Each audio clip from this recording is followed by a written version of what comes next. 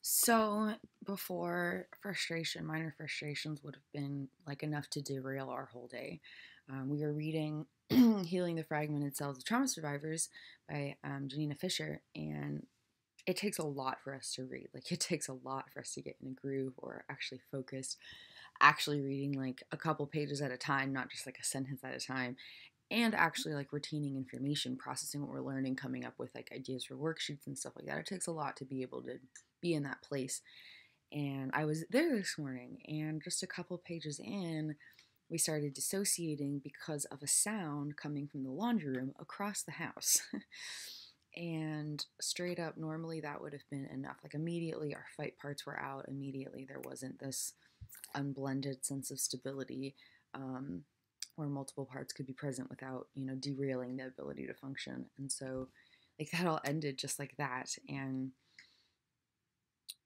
I wanted to tune it out, but I knew from, what I've learned in the past that that wasn't going to work. And so I honored the trigger right away, going out to, find out what was going on, how long that noise would be. It was, the dryer going on. It's broken, so it makes this really loud squeaking sound across the house. And even with like the laundry room door shut and stuff, it was still vibrating enough for me to be triggered by it with my bedroom door closed and everything on the other end of the house. And so normally that frustration would have been it. I'm just like, boom, over identify with it, or hyper blend, and just be like, I can't do anything. Like, I try to do basic things and nothing works. Like, all I was doing was trying to read a page and I can't even do that. Like, it would have gone into this very immediate spiral where I wouldn't have had a chance to come back from it. But with the work we've been doing, we were able to respond quicker and better. And so instead of, oh my gosh, I can't read because I'm so dumb, or oh, I can't focus because I'm so this, or whatever, it's okay, I'm triggered. I'm no longer regulated enough to read. I'm going to get up and find out if this is something that's going to stop. And if not, I'm going to move to the next thing that I'm doing. And so we're really triggered. We're really upset. We're really tense. We just want to freaking punch somebody for no reason, just to express what we're feeling. It's a very intense feeling. And so we're going to do some yoga. And normally I would have pushed through. I would have tried to keep reading, and it would have triggered me more. And I would have blamed whoever started the dryer. I wouldn't have taken responsibility, knowing that I'm triggered because of my stuff, not this person triggered me, And so it was Pookie Bear. It's a process of not identifying with it, but still honoring it. Like that quote says, my feelings are valid. That doesn't make them true, And so honoring where I'm at, what I'm going through, without allowing it to define who I am, without allowing it to define what my day is going to look like, And so this is huge, because straight up, that would have just ended my day.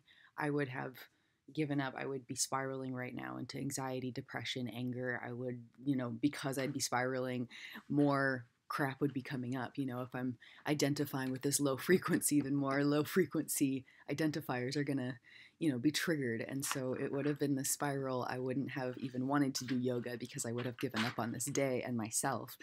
And now we are able to, move through it and move forward. Know that it's a trigger. Know that I am able to come back from it. Know that it doesn't have to define me. Know that what I go through is not what defines me, but how I choose to go through it. We don't get a choice in what we're experiencing, but we get to choose how we respond.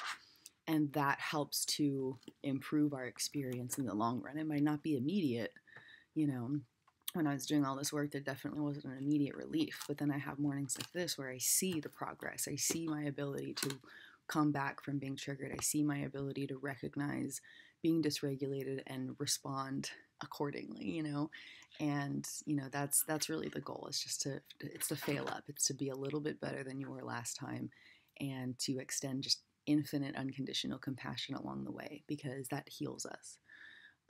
When we've had, a lot of judgments in our life, both internally and externally, compassion literally starts to heal that. It's a higher vibration. It goes back in there and starts to repair that damage. And so just offering that consistent internal compassion is more than enough. Like, if there's not a place for more extensive work, that's okay. All of the work I'm doing now just started with being a little bit more gentle with myself.